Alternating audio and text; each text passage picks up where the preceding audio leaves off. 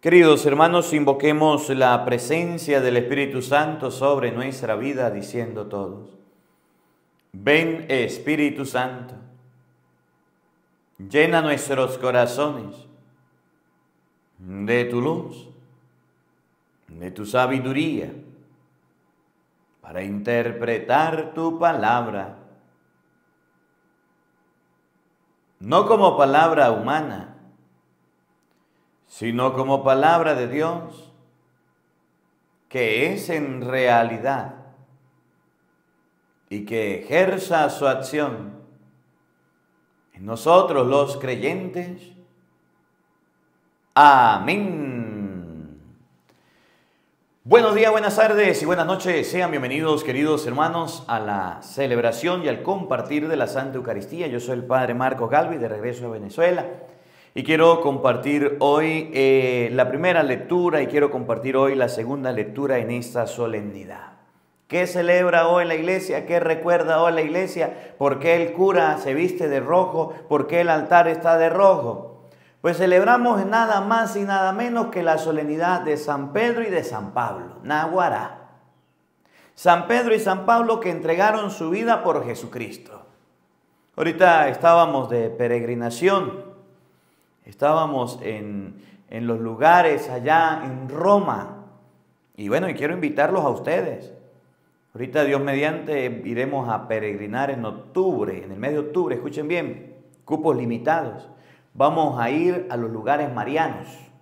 Si usted quiere participar, oiga, escríbale un WhatsApp, un mensaje a Doris y dígale: Doris, el Padre Marcos me invitó a la peregrinación, ¿qué pasos debo seguir? Mándeme los costos, ¿qué debo hacer para ir a peregrinar? El número de Doris es 818-599-4056. Dentro de los Estados Unidos. Fuera, agrega el prefijo +1 o 011. 818-599-4056. Llegamos al lugar donde están los restos de Pablo y de Pedro. Por supuesto, los protestantes no conservan ni los restos de los apóstoles, no conservan las iglesias ni los templos. Eso a ellos no les importa. ¿Por qué? Porque no los tienen. Y dicen que eso no es importante, que cualquiera puede agarrar los restos y decir yo los tengo y ya. No, señor. ¿Por qué la iglesia los conserva? Porque la iglesia católica existía. Dice la Biblia hoy en la primera lectura, y usted lo puede leer en su casa, Hechos de los Apóstoles, capítulo 12, versículo 1, que Herodes mandó a meter preso a Santiago, el hermano de Juan, y mandó meter preso a Pedro. Y hizo pasar a cuchillo, lo mandó a matar a Santiago delante de los judíos. Y los judíos se emocionaron, querían acabar con Cristo los judíos, querían acabar con los cristianos los judíos, querían acabar con los seguidores de Cristo. Mataron a Cristo. No conforme con esto, se fueron detrás de los apóstoles de Cristo. Agarraron a Santiago, lo degollaron, lo mataron, le quitaron la vida con un cuchillo. Se emocionaron y cuando Herodes vio que esto emocionaba, agarró y iba a hacer compadecer a Pedro delante de la gente. Y vino un ángel del Señor, le dijo: Pedrito, vámonos de aquí. Lo sacó y lo liberó. No permitió que muriera. Y me llama la atención el Salmo, porque el Salmo número 33 dice: el Señor me libró de todos mis temores. Pedro estaba a pico de Samuro, decimos en Venezuela. Pedro estaba completico para morir, pero no era la hora de él morir. No era la hora de entregar la vida. Dios lo protegió, Dios lo ayudó, Dios lo cuidó. El cristiano que sirve a Cristo debe colocar su corazón y su empeño en las manos de Dios. Debe colocar su vida en las manos de Dios. A veces nosotros servimos a Jesucristo, andamos en la misa, cargamos nuestra cruz, nuestro rosario, tenemos nuestra Biblia y qué bueno que la tenga. Pero nos viene un problemita en la iglesia donde vamos, nos viene una contrariedad, nos viene un chisme, nos viene un problema, una dificultad y patica, ¿para qué te tengo? Me voy de aquí. No estamos dispuestos a sufrir nada por Jesucristo. No estamos dispuestos a entregar la vida por Jesucristo. No estamos dispuestos a sufrir críticas, ni chismes, ni murmuraciones, ni que nos digan santurrón, ni ratón de iglesia, ni beato, ni que nos digan nada. Porque el que nos diga algo, ahí estamos retribuyéndole los insultos y apartándonos de las cosas de Dios. A Pedro le tocó ser encarcelado y teniendo 2 soldados a los lados vino el Señor y lo liberó. Pero ¿saben qué? Mientras que Pedro estaba preso, la comunidad cristiana oraba por Pedro. Mientras que Pedro estaba retenido, mientras que Pedro estaba encarcelado, dice el libro de los Hechos de los Apóstoles, la comunidad oraba. Hechos capítulo 12, versículo 1 y siguiente. Oigan. La noche anterior al día en que Herodes iba a hacerlo compadecer ante el pueblo, Pedro estaba durmiendo entre los soldados atados con 2 cadenas y los centinelas a la puerta de la prisión. De pronto apareció el ángel del Señor y el calabozo se llenó de luz. El ángel tocó a Pedro en el costado, lo despertó y le dijo: levántate pronto, vámonos. Y se lo llevó. ¿Qué hacía la comunidad? ¿Qué hacían los cristianos? Mientras Pedro estaba en la cárcel, la comunidad no cesaba de orar a Dios por él.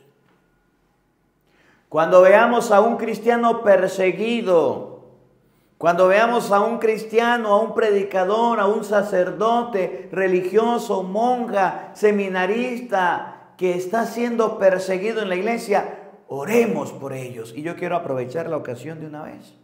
Antes no la he tenido, a lo mejor hoy la quiero tener.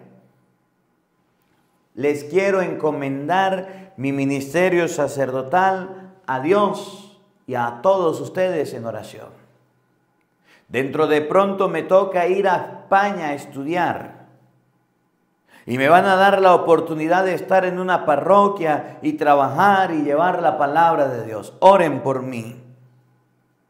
Voy a ir a un lugar que en 1492 vinieron los españoles a traer la fe y hoy día la dejaron aquí en América y hay que ir a llevársela. Voy a ir a un lugar donde los españoles prefieren estar sentados 3 horas viendo un partido de fútbol, 3 horas viendo un concierto, 1, 2 horas comiendo, que 1 hora escuchando la palabra de Dios. Voy a ir a un lugar donde el consumismo, la masificación ha hecho que los cristianos se hayan vuelto cómodos y se hayan vuelto light, sin compromisos auténticos, a un lugar donde tengo que predicar la palabra de Dios, donde el mundo moderno ha hecho que lo malo sea bueno y lo bueno sea malo, que los hombres busquen los hombres, las mujeres, que los ancianos se les quite la vida a través de una inyección, una muerte feliz, y a los niños no se les dejen hacer. Y allá tengo que ir a predicar. Tengo que ir a predicar y tengo que ir a estudiar en un lugar donde dicen ser del primer mundo en materia de cosas humanas, pero en las cosas de Dios le están desplazando y le están botando. Oren por mí. No es fácil. Si a Pedro lo persiguieron, allá me van a perseguir. Si a Pedro no lo dejaban hablar y lo metieron preso, ¿qué será de mí? Pero yo confío en la oración de ustedes. Aquí en Venezuela estoy bien, predicando la palabra, evangelizando. Me dijo: Monseñor, se me va a estudiar, me voy a estudiar. Me tengo que ir a estudiar, me tengo que ir a trabajar, lo voy a hacer.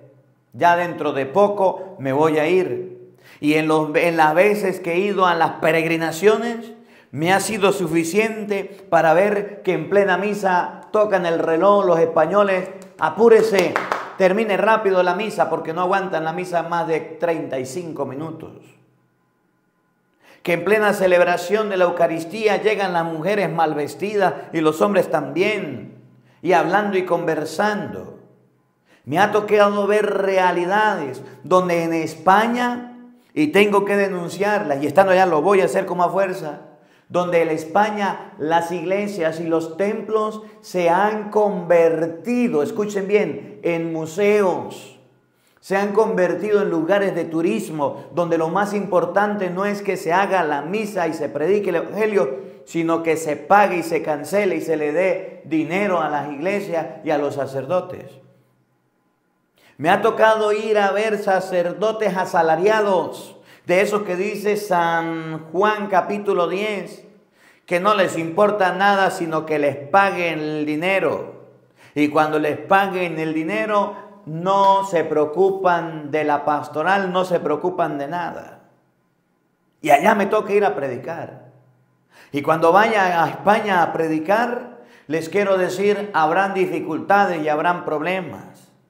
Y habrán personas que peguen grito a lo alto. Y habrán personas que denuncien. Pero eso sí, con lo único que yo cuento es con la oración de ustedes. Llegó la hora que ustedes y yo nos enfoquemos en orar por España y las próximas predicaciones que me van a tocar hacer allá. Estamos llegando al mes de julio. A finales del mes de agosto, ya al último día de agosto me toca estar en España e ir a predicar e ir a evangelizar, si Dios quiere, y María Santísima. Nos vamos para España y nos vamos a hacer la misa y nos vamos a llevar la palabra y nos vamos a predicar el evangelio. ¿Qué nos va a tocar? Lo mismo que a Pedro, lo mismo que a Pablo, llevar más palo que gata ladrona. ¿Y cuál es el problema? ¿Quién cuidó a Pedro? ¿Quién cuidó a Pablo? ¿Quién los protegió? ¿Quién llamó a Santiago? Dios, Cristo. Pidámosle a Él que cuide a los sacerdotes que predican. Pidámosle a Dios que cuide a los sacerdotes que evangelizan. ¿Cuántas persecuciones? ¿Cuántos problemas? Le decía, y ahorita se lo repito, en estos días un padrecito de la diócesis donde trabajo y una hermanita con un pedazo de teléfono grabando mis homilías. No las escuchan para reflexionar, para meditar, sino para chismear. Y ahí estaban. Y lo peor es que estaban al frente de un televisor, una computadora, y el reflejo hacía que se mirara su cara. Y ya sé quiénes son. Y colocando quejas y chismes. Y llevando y trayendo. Y peor que hay gente que anda escuchando los chismes. Y hablando pamplinadas. Eso se llama persecución. Síganlo haciendo. Hagan lo que quieran. Digan lo que quieran. Yo tengo que predicar. Y tengo que decir las cosas. ¿Me toca irme a estudiar? Sí, me mandaron a estudiar.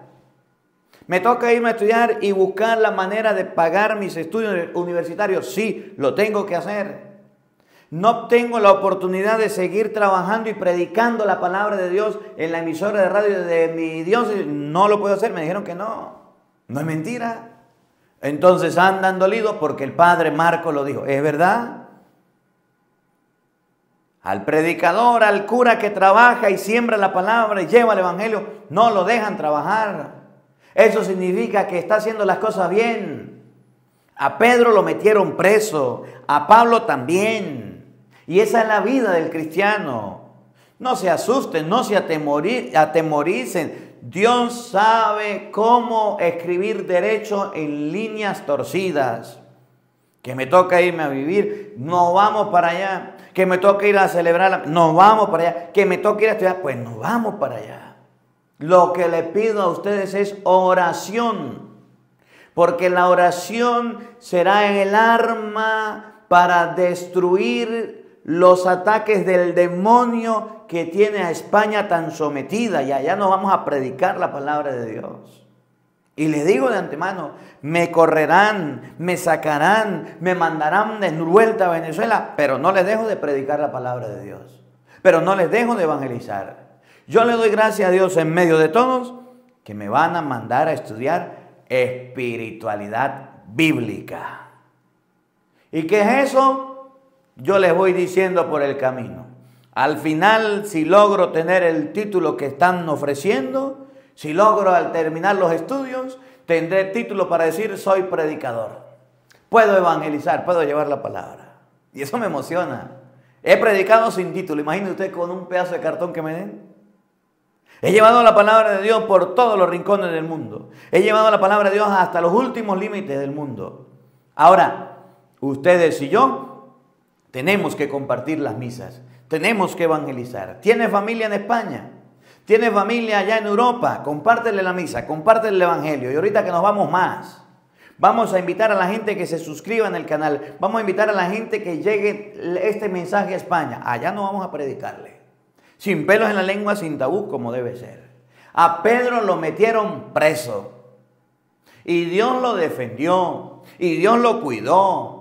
Cuando hay un buen predicador y un buen evangelizador, lo van a perseguir, lo van a mandar a callar, lo van a regañar. Y yo sé que dentro de poco me tocará pedir disculpas por lo que acabo de decir y por otros que he dicho en el evangelio. Lo voy a hacer porque me mandan, lo hago. Pero tengo que predicar, no por eso dejaré de predicar y de evangelizar. Llevaré la palabra de Dios. Me llama la atención también la segunda lectura. Pablo me deja sin palabras. Pablo me dice en segunda de Timoteo capítulo 4 versículos 6 al 8, versículos 17 al 18. He luchado mi combate. He corrido mi carrera. Ahora, lo único que espero es la corona merecida que el justo juez me va a dar. Yo digo, guara. Un día Pedro le dijo a Jesús, nosotros lo hemos dejado todo. ¿Qué nos toca? Yo le aseguro, el que haya dejado casa, familia, hogar, hijo, recibirá 100 veces mucho más junto a persecuciones y en la otra vida, vida eterna. Pablo dice, yo hice lo que tenía que hacer. Ahora que Dios me premie. Yo quisiera como sacerdote algún día poder tener el grado de confianza que tenía Pablo. Pablo recibió azotes. A Pablo lo apedrearon. A Pablo lo mordió una serpiente. Pablo naufragó. Pablo sufrió sueño, hambre, desnudez, miseria. Pablo llevó más palo que gata ladrona. Y al final de sus días dijo, ahora espero recibir la corona merecida. Guara. Quisiera poder decir como Pablo, he corrido bien mi carrera, he luchado bien mi combate y ahora Dios, dame mi premio. El premio de la evangelización, el premio de la predicación, el premio de llevar la palabra de Dios, nos lo va a dar Dios. Y yo estoy como sacerdote convencido de eso. Por eso, aunque llueva, truene, relampaguee, vengo llegando estaba en Costa Rica. Vengo llegando, trasnochado, he dormido 1 hora. Y hoy la misa salió un poquito tarde, ¿saben por qué? Porque vengo desde Costa Rica a Venezuela y me vine a hacer la Santa Misa. Vengo de Europa, vengo de Estados Unidos de llevar la palabra de Dios, de llevar el evangelio. Y aquí estoy firme y seguro predicando la palabra de Dios. Y algunos están criticando porque la misa salió un poquito tarde. No saben de dónde vengo. Vengo de llevar la palabra, vengo de evangelizar. Que ustedes pongan bravos porque salió tarde, pónganse bravos. Pero Dios me dará mi premio y espero la corona de celebrar la Eucaristía, de leer el Evangelio y compartirlo. Y se los digo, se los vuelvo a repetir. Y si usted no lo ha escuchado, se lo digo.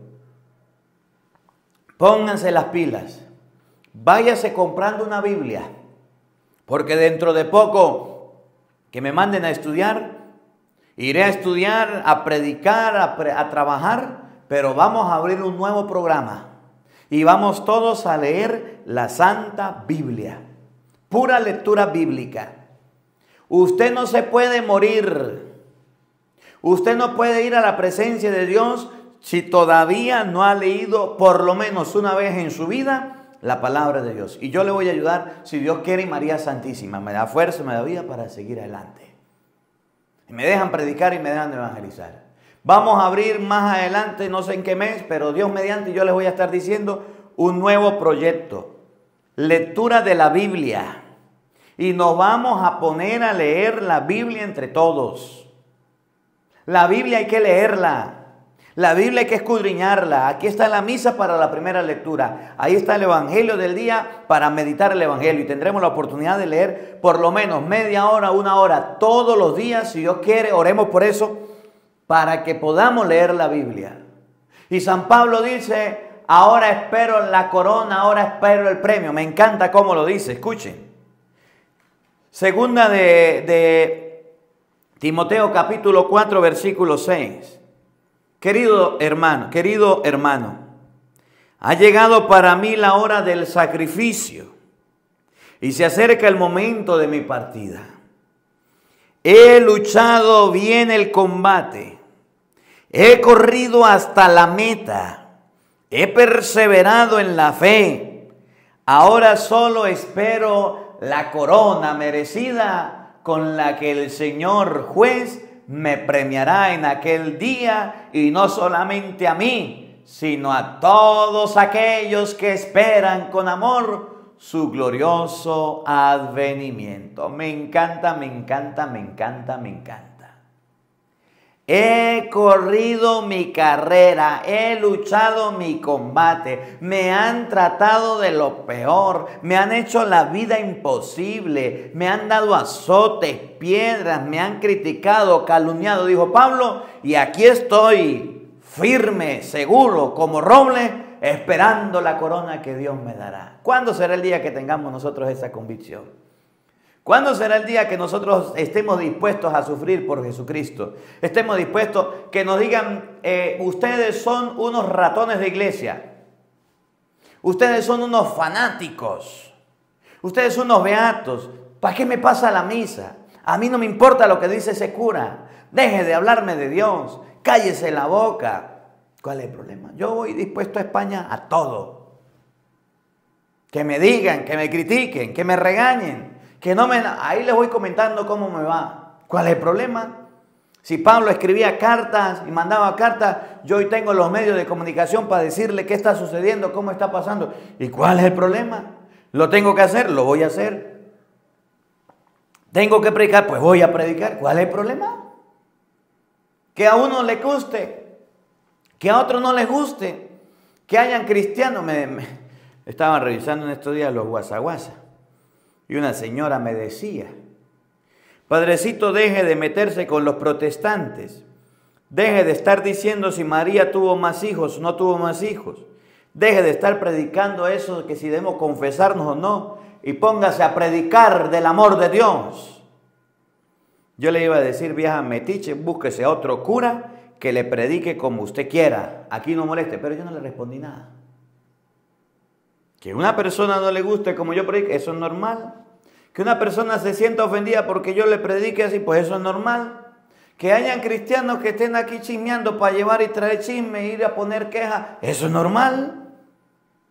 Que hayan personas a que no les caiga bien, eso es normal. Búsquese un curita, un sacerdote que le predique bonito como a usted le gusta. Y escúchelo y hágale caso a la palabra de Dios, porque no solamente es escucharlo y criticar al cura, es obedecer y cambiar nuestras actitudes, porque tenemos aquí seguidores de todos los días peleando ahí porque no salían a la misa y discutiendo y fastidiando. Pero esos seguidores solamente se quedan escuchando la palabra, pero nunca hacen caso. No se casan, no dejan el chisme, no dejan los robos, no las sinvergüenzuras. ¿De qué les sirve? Pues no les sirve de nada. Tenga fe y no vaya a misa, mijo. San Pablo dice, he luchado mi combate y que Dios me va a premiar. Y que Dios me va a premiar y que Dios me va a premiar. Yo predico, yo evangelizo, yo llevo la palabra y Dios me va a premiar. ¿Qué me va a dar? Pues la corona merecida. Y me encanta, y ya para terminar, para no alargarme, me encanta lo siguiente. Dice la palabra. Cuando todos me abandonaron, el Señor estuvo a mi lado.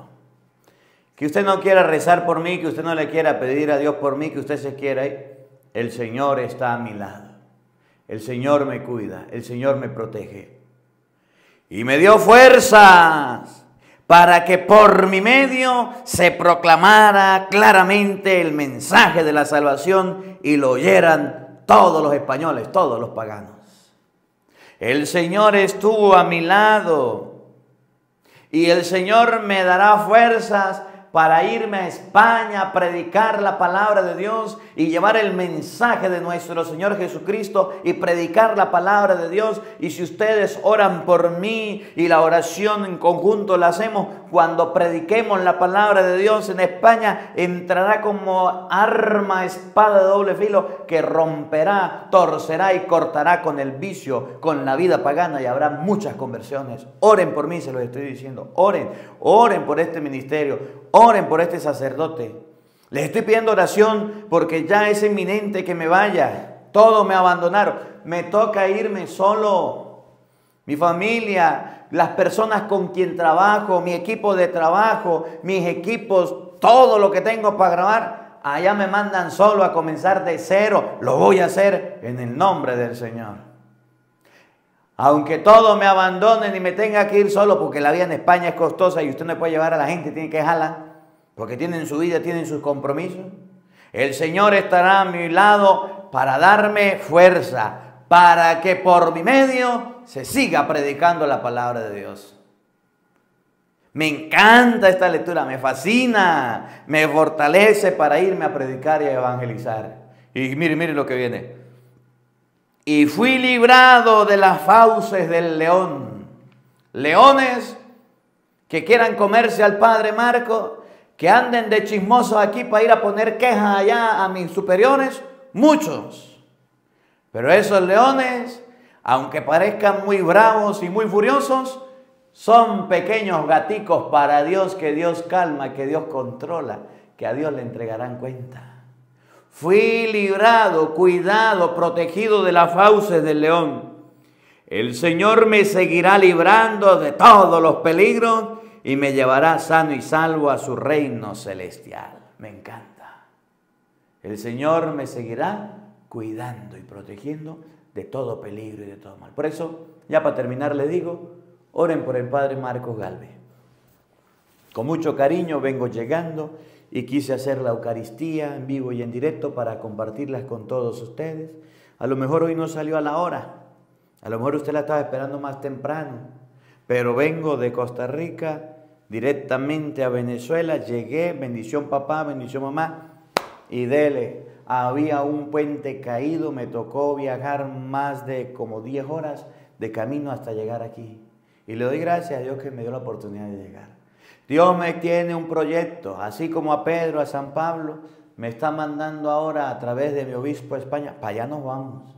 Y desde allá, Dios me librará de las fauces del león. El Señor me seguirá dando fuerzas y le pido a Dios fuerza, vida y salud para seguir predicando la palabra de Dios. Para que por mi medio los paganos, los españoles, escuchen la palabra. No dejen de orar. Oremos todos, encomendémonos, cadena de oración, santos rosarios, ayunos, buenas confesiones y eucaristías, sacrificios por los españoles, de manera especial los que van a estar en las parroquias donde vamos a ir a predicar, a evangelizar, a estudiar y a llevar la palabra. Que la palabra de Dios